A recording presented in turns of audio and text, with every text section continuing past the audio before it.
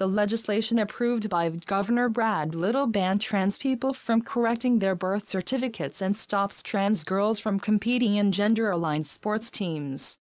Idaho Governor Brad Little on Monday signed into law 2 anti-transgender bills, making Idaho the first among states that introduced some 40 such bills this year to enact them.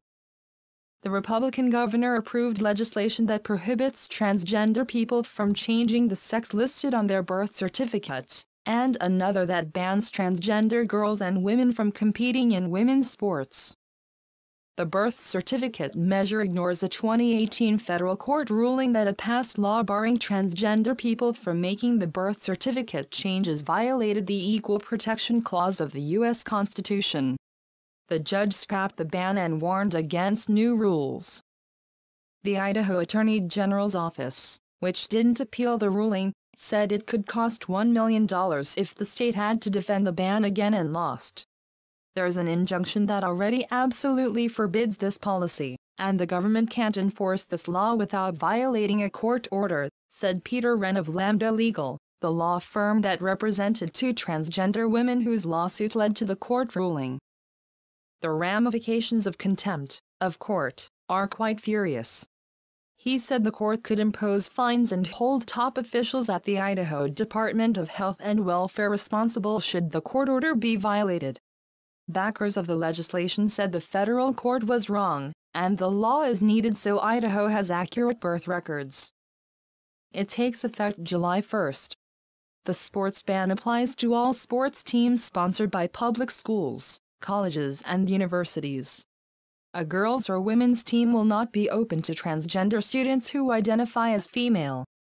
Backers said the law was needed because transgender female athletes have physical advantages. Opponents said it discriminated against transgender girls and women, and would subject athletes to invasive tests to prove their gender, likely causing some potential athletes to avoid sports. Republican Representative Barbara E. Hart, who sponsored the sports ban, has consistently argued that allowing the practice would negate Title IX, the 1972 law barring sex discrimination in education, and is credited with opening up athletic competition for girls and women. She didn't return a call from the Associated Press on Monday.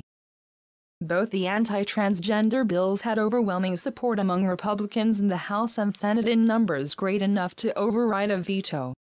Rather than wait out a potential veto, though, both chambers adjourned earlier this month because of coronavirus concerns and would have been powerless to override vetoes. We condemn Governor Little's actions and the actions of dozens of Idaho legislators who are so focused on pleasing their bigoted base instead of doing what is right, said Misty Tallman, Idaho Director for Planned Parenthood Votes Northwest in Hawaii, adding the laws make Idaho one of the cruelest states in the country. Across the U.S., more than 40 bills were introduced this year targeting transgender youth. About half, like one of the Idaho bills, sought to ban transgender girls from competing at various levels of girls' sports.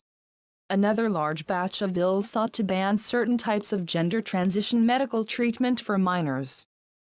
None of these bills have been enacted, and most have died.